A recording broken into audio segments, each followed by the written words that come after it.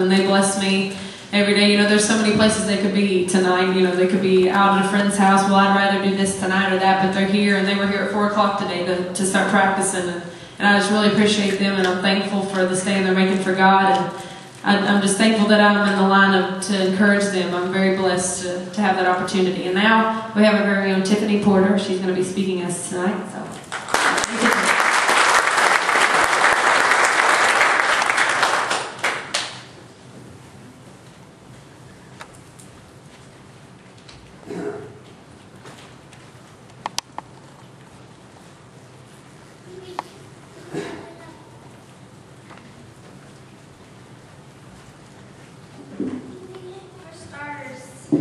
For starters tonight, we're going to read from Matthew chapter 25, verses 1 through 13.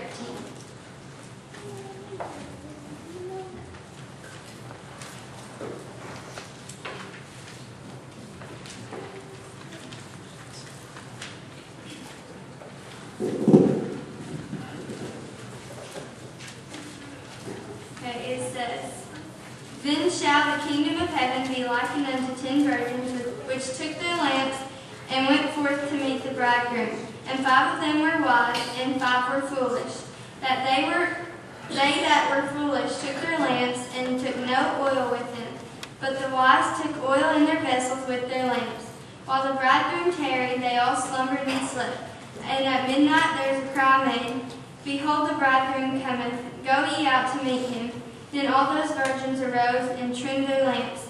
And the foolish said unto the wise, Give us your oil, for our lamps are gone out. But the wise answered, saying, Not so, lest there be not enough for us and you, but go ye rather to them that sell, and buy for yourselves. And while they went to buy, the bridegroom came, and they that were ready went with him to the marriage, and the door was shut. Afterward came also the other virgins, saying, Lord, Lord, open to us. But he answered and said, Verily I say unto you, I know you not. Watch therefore, for ye know neither the day nor the hour wherein the Son of Man cometh." I'm sure we're all familiar with this story about how 5 of them were ready and then the other 5 wasn't. That's a metaphor that Jesus used about how some of us are going to be ready to go to heaven and the others are not going to be ready. And in verse 10, at the end it says, "And the door was shut." That's how it's going to be after Jesus comes back. The door is going to be shut, and if you're ready, then you're ready, and if you're not, then you're not. And this morning when Brad was saying how it's nerve-wracking getting up here in front of everybody. Like, you're not ashamed, but it's nervous. You get nervous. And when Tammy asked me if I wanted to do it, I was like, what in the world am I going to talk about? One night that week, I told her I'd get back to her, and one night that week, me and Dad were reading a book, Heaven is for Real. I don't know if some of you have read it or not, but we were reading it, and then it was just like, God was like, talk about heaven. And I was like, okay. And this is what the book looks like, and it's really good. If you haven't read it, then I really suggest it. But the back of it says, when Colton Virgo made it through an emergency appendectomy, his family was overjoyed at his miraculous survival. What they weren't expecting, though, was the story that emerged in the months that followed. A story as beautiful as it was extraordinary, detailing their little boy's trip to heaven and back. Colton, not yet 4 years old, told his parents he left his body during the surgery and authenticated that claim by describing exactly what his parents were doing in another part of the hospital while he was being operated on. He talked of visiting heaven and relayed stories told to him by people he met there whom he had never met in his life, sharing events that had happened even before he was born. He also astonished his parents with descriptions and obscure details about heaven that matched the Bible exactly. though he had not yet learned to read. With disarming innocence and the plain-spoken boldness of a child, Colton tells of meeting long-departed family members. He describes Jesus, the angels, how really, really big God is, and how much God loves us. Retold by his father, but using Colton's uniquely simple words, heaven is for real offers a glimpse of the world that awaits us. Whereas Colton says, nobody is old and nobody wears glasses. Heaven is for real will forever change the way you think of eternity, offering the chance to see and believe like a child. And whenever we read this, I was thinking, wow, that's awesome, because the little boy, he went to heaven and then he came back. And in it talks about how pictures of Jesus, Colton looked at him, and like none of them were right to him. And then this one little girl who had visions, her name is Akiana Kramer, however you say it, and she had visions of heaven when she was like just a little girl, and her parents were atheists, so she had never even heard of God.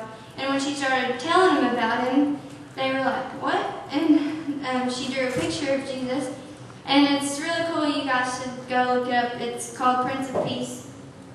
And it's, whenever Colton saw this picture, he said, that one is it. That's what Jesus looked like. And so we looked it up, and like it was amazing. Whenever I first looked at it, I just left me speechless. And yeah. And heaven, whenever we are going to be reunited, it has often been like compared to a wedding.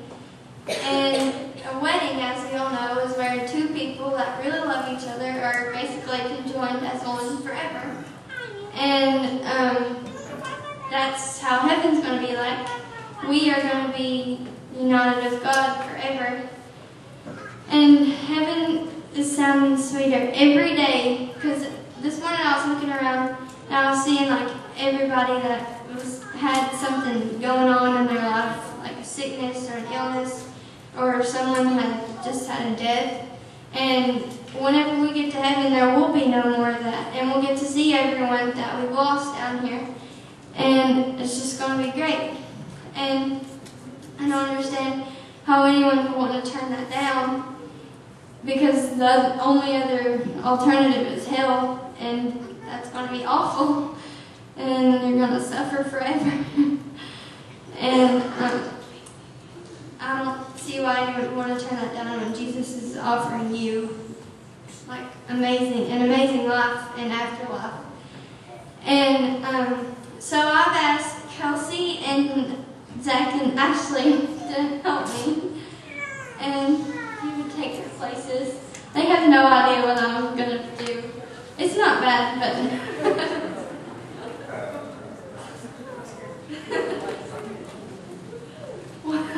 what they are, I didn't even tell them what they are. Zach is this whole thing is a metaphor. It's like a wedding, if you would. Zach is going to be our Jesus for tonight. And Ashley is going to be... No. She's going to be she's going to represent us, all of us. And Kelsey is going to represent the Holy Spirit, who is walking with Ashley. She's walking with Ashley. And this is like whenever the bride walks down the aisle, this is a metaphor for like our walk of life. And the first step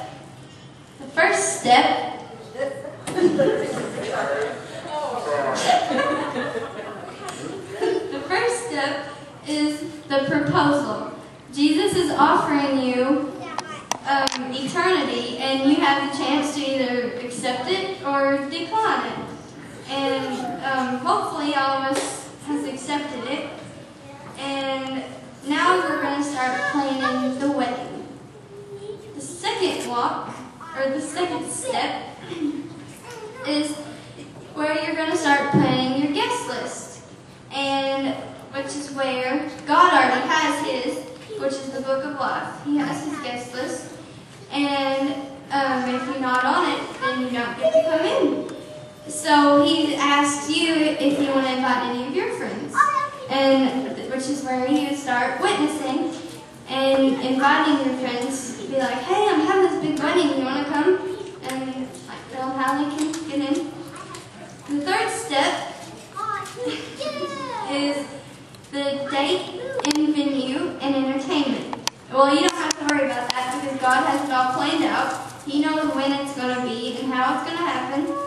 And he already has the entertainment. Gabriel's going to be over there playing his trumpet. And that's when it's going to begin. And the fourth step is when you get your dress and rings. And God already has that too. It's the armor of God. You just have to put it on. And Ephesians chapter 6 talks about how we need the sword of the Spirit and the shield of faith. Well, that can be your wedding rings and your dress. And the fifth step is where you're going to send out the invitations. So you got to keep witnessing and be like, it's my big day. I really want you to come. And the sixth step is where you book the rehearsal, the wedding rehearsal, where you're going to practice for what it's